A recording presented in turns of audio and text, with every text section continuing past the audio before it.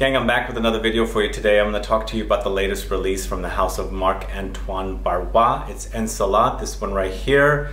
So I'm going to review the fragrance for you guys and also cut to a video I shot of MARC-ANTOINE Barrois discussing the latest fragrance and a lot of more information about the brand. So find out about Encelade coming right up.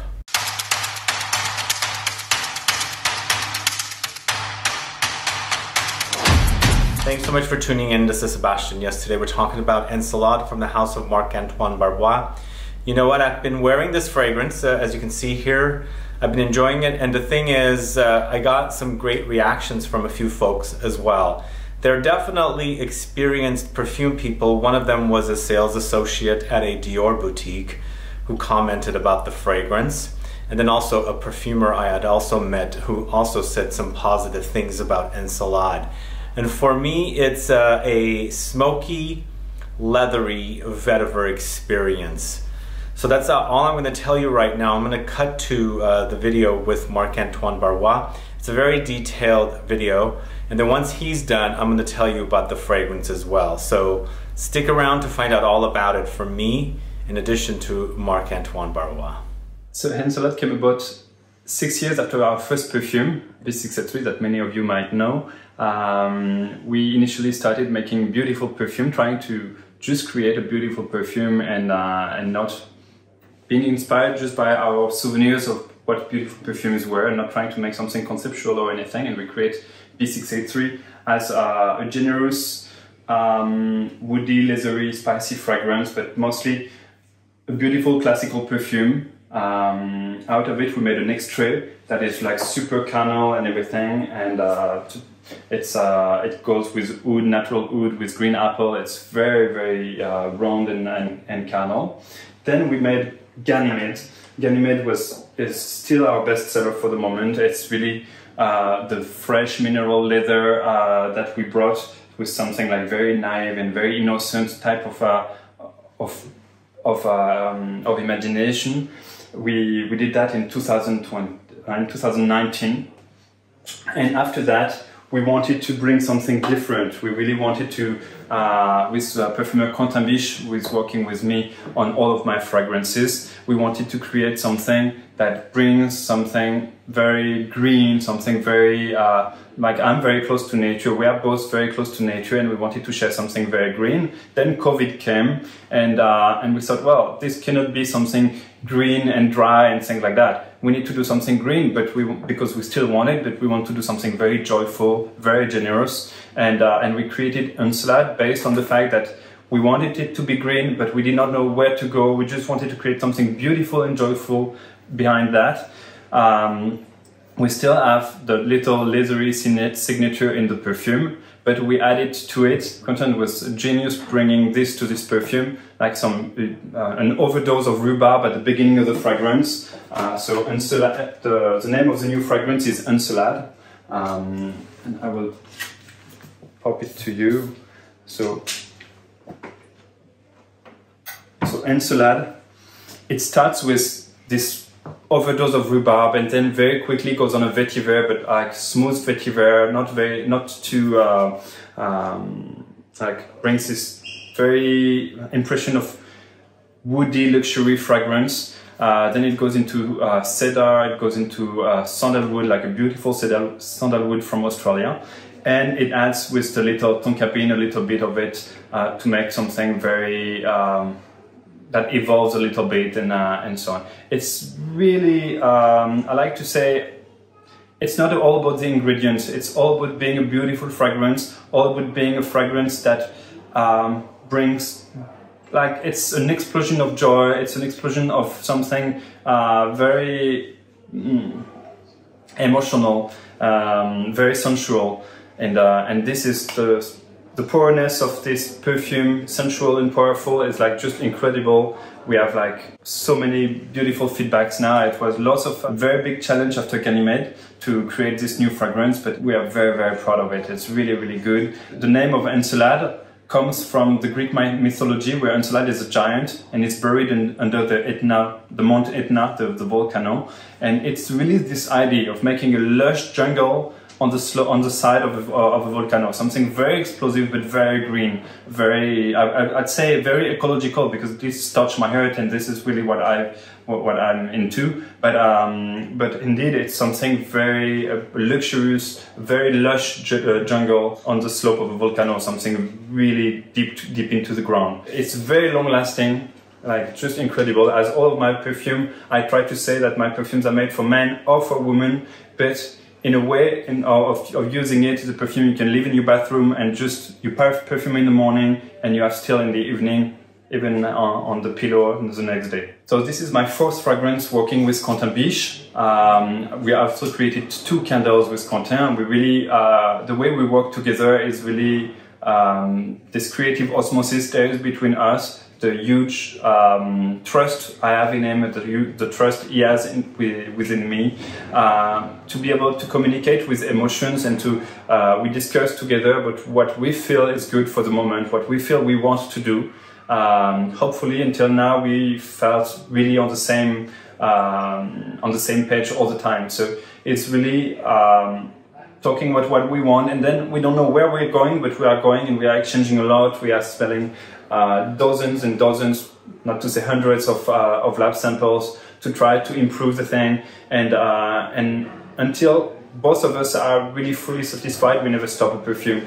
The story behind Encelade is that it should have been ready much more earlier, and our commercial team was urging us to be ready with it, and we were saying, well, at some point we need to be fully satisfied with it, so we need to work more on it, and we did more and more trials and so on until we really finished the final touch. It's not we know where we want to go and we are going. It's like just we are building the perfume stone by stone, like we would build a piece of art.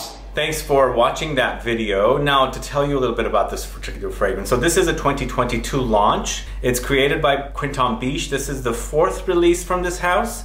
So we had B683, we had Ganymede, we had an X-ray version of B683, and now we have Encelade. The price is 100 ml for $210. I would call this a woody, spicy fragrance, and it does feature notes of rhubarb, vetiver, Atlas cedar, tonka bean, Australian sandalwood. Now, if you recall, I mentioned at the beginning of the video, this is mostly a vetiver leather experience for me. And it's a darn I didn't have this with me to feature it in my top 20 vetiver fragrances video, because that's basically what I get with this one. Definitely lots of vetiver with leather, as I said. It's a smoky leather, but also a little bit animalic, very, very lightly, not overwhelmingly animalic.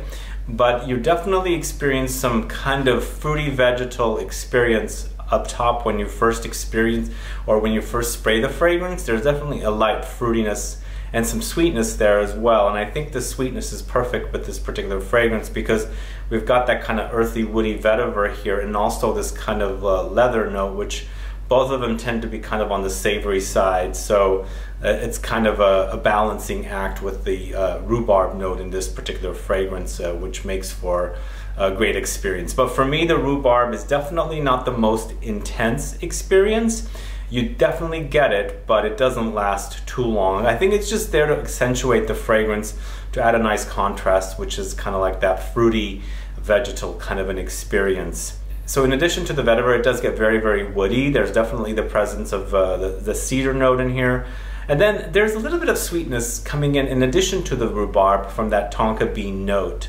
I get that quite a bit here, so it adds a light sweetness, a little tobacco-ish touch, a little bit of nuttiness as well, because there's definitely a nutty experience in this particular fragrance. Not only do we get this bitter almondiness from the tonka bean note, but we also get a little bit of nuttiness from the vetiver as well. And it's not a very distinct nuttiness, but just kind of a nutty experience, which is kind of cool. It's not necessarily gourmandish to me, but definitely some kind of a nut, a nondescript kind of a nuttiness, which adds a unique layer to the fragrance. It does eventually get to be a smooth, woody experience. There's definitely the presence of sandalwood in this particular fragrance as well, which I quite like, but definitely overly masculine. This is definitely a very masculine fragrance wearing experience. If you like the idea of vetiver with a little bit of an animalic, leathery experience, definitely recommended for this one. And I think this is a great fragrance for a father. Like I was doing that vetiver fragrances video, mentioning it would be great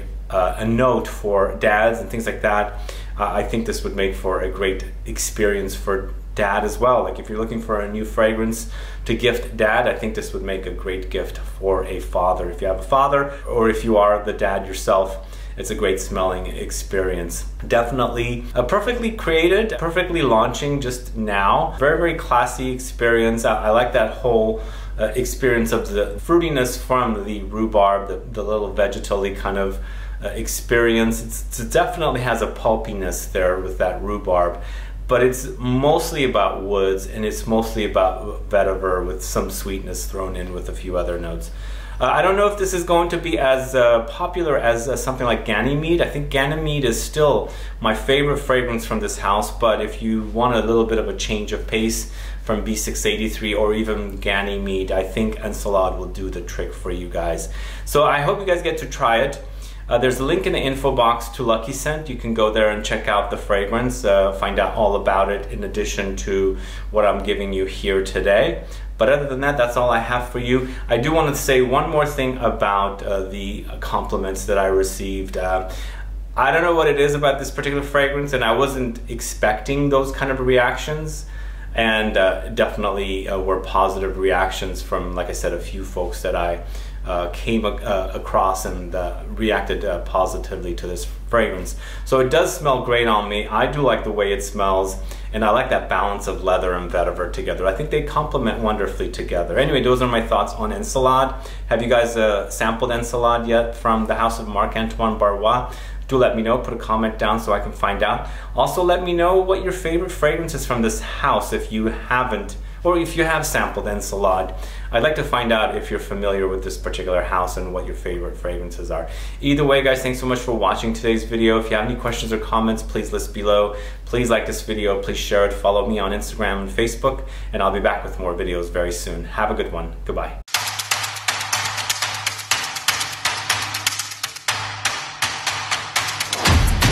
So just after launching a fragrance, it's difficult to talk about the future in terms of fragrance. Of course, we do have projects in our drawers and we are continually working on new things. Encelade, until the beginning of this year, has been taking all of our creative energy, and we've been fully working on that.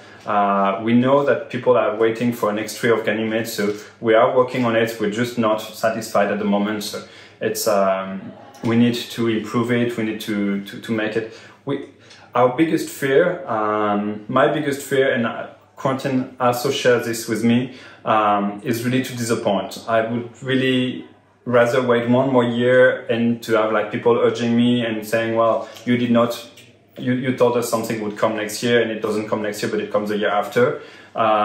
Because I need to do things that I'm proud of for everything I do. I need to have things that are really, like I was saying, what I consider my perfume being beautiful, exceptional, sincere and respectful perfume.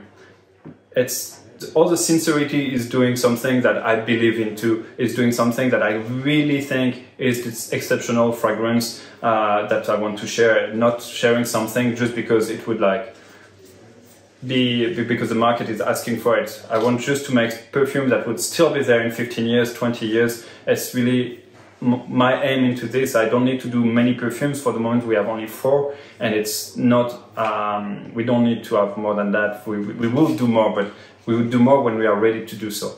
And also part of our other projects is also to bring you more experience and so on. So at the moment we have this very new boutique from last year in the center of Paris, nearby the Louvre. It's a really beautiful boutique where I invite people to travel in our imagination, because when people are asking us what are your perfume inspired by, it's every of our perfume is another planet, is another imaginary. We travel in our imagination from a planet to another, and here you are like in a cloud of something where we travel into our own imagination. So this is the type of experience we want to give to our clients too, to share with you. We are opening a new, like a corner in department store Le Printemps that will be open by the time the video is on.